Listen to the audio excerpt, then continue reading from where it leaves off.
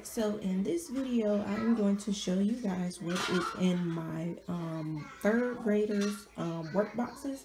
Well, I say third grade, but she's working on third and fourth grade subjects right now. So, but anyways, here is what is in her work boxes.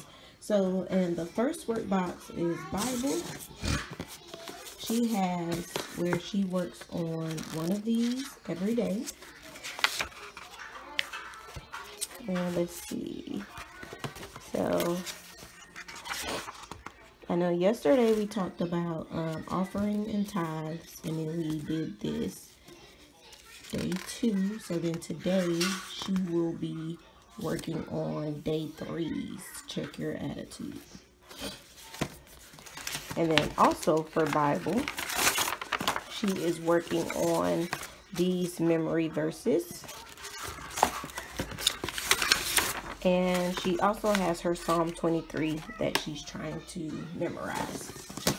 And the second workbox, which is for journal, she has her journal.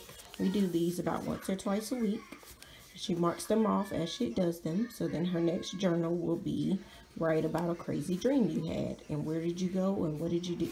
So she will write about that there. And then she will draw a picture to go with it. Look, looks like her little SpongeBob. Isn't it cute?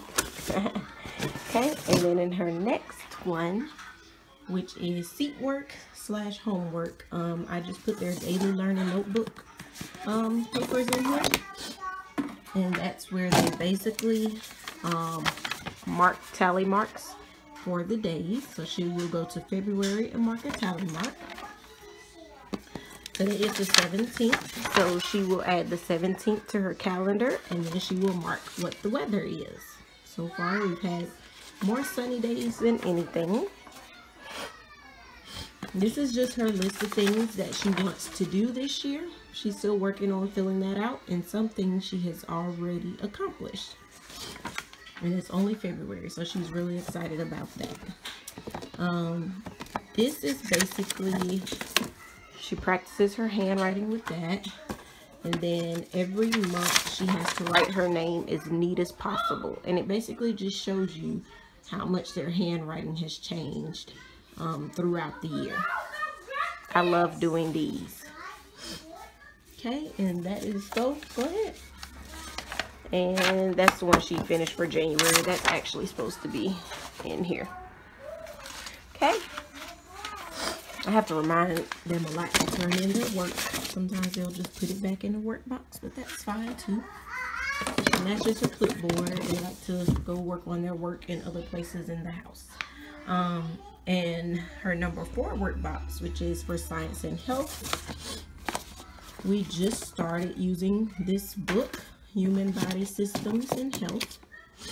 The last thing she did was section 1. So then the next time she does science, she will be starting on section 2, the skeletal system. And so what she does from each section, she has terms. She will write the terms and the definitions. And then she'll also go over the different figures. So what I'll do is every day I will write down the things that she needs to do on an index card. And that way she knows exactly what she needs to do. And she'll bubble in the circle after she's done doing what she needs to do. So that's her science there. And then for health, she is working on this test too. And she just needs to finish the back of that. So that's what she has for health. And this is her health book that she will be, let's see, the test 2 is on chapter 3. So then she will basically be going to chapter 3 to work on that test. And chapter 3 is about nutrients in you. So right now I let her use her book for her test, but I already told her once we start 4th grade health, she will not be allowed to use her book. So that way she can kind of, you know, get away from using the book to find her answers. She struggles with even finding the answers, so I'll be glad to move away from that part.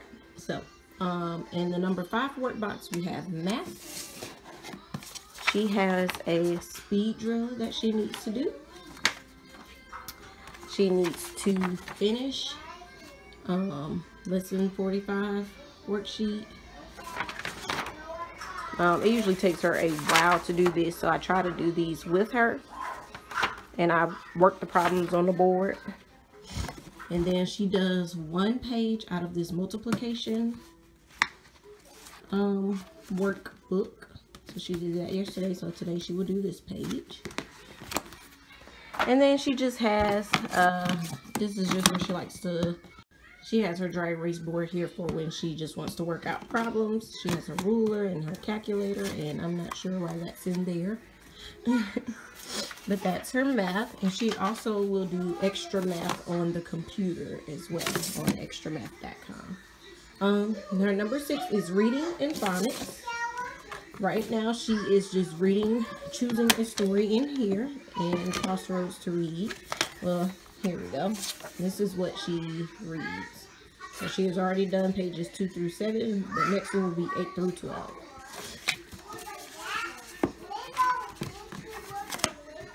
And then she also has this reading comprehension test. It is timed. You have 4.5 minutes. You have to read it and answer the questions on the back in 4.5 minutes. She's awesome at those. Okay, and then for language arts and spelling, I don't make her do every single one because it is very repetitive. So, like here, she doesn't have to do the back, but she doesn't have to do the top of the back, but she does have to do the bottom. And then she just does like the evens. So she has that. And then tomorrow she'll probably do the test. If she doesn't finish, like I said, she's a little slow doing her work sometimes. So it'll probably take her a while to get through those. I don't know. I think this is for her creative writing, which is why the scratch paper is in there. And also on here, she'll just be doing the even numbers only. And here we have her vocabulary worksheet. And those are her vocabulary words. And then, alright, and then I have this in here, but she probably won't get to that until next week. For spelling and poetry, we are on list 14. She has a few words left over from list 13 that we are still working on, that she keeps getting wrong on her test, so we are adding that to this list. No, excuse me. And so basically what I do, I take her words and I input them on spellingcity.com, and then they play the games for, you know, a week or so, and then they'll take the test. And whatever words they don't get right will stay on the list, and then I'll just add the new words to there. So she does about a list a week. And for history, she just has this map skills worksheet that she needs to do. And then this is her history book, and for that she has a quiz that she needs to complete. And it tells her what pages there are, and like I said, she is allowed to use the book for 3rd grade history, but I already told her once we are done with this, we still got a ways to go. It's taking us a little longer because we don't do history as much. We do it probably once a week if we get to it. But once, I already told her once she reaches 4th grade history, she will not be allowed to use the book.